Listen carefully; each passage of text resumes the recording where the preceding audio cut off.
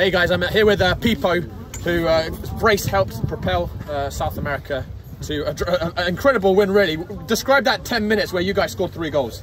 No, it was incredible. It was fantastic to know we started losing the game and we had the courage and the South American block to get back to the game. It's just amazing, and really proud of all the work of the team. And I understand there may have been a little bit of a rivalry between you and the Southern Europeans. Is that the case, and can you describe it?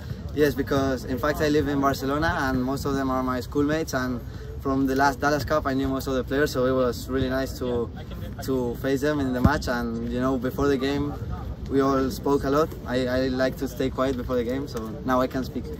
Well, let's continue to speak now. What do you think was the difference tonight for you guys? What delivered you the win?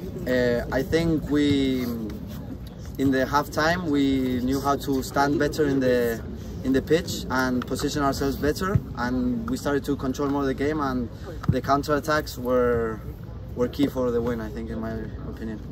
You got yourself 2 goals tonight. Are you going to go for a Tiro World Cup Golden Boot?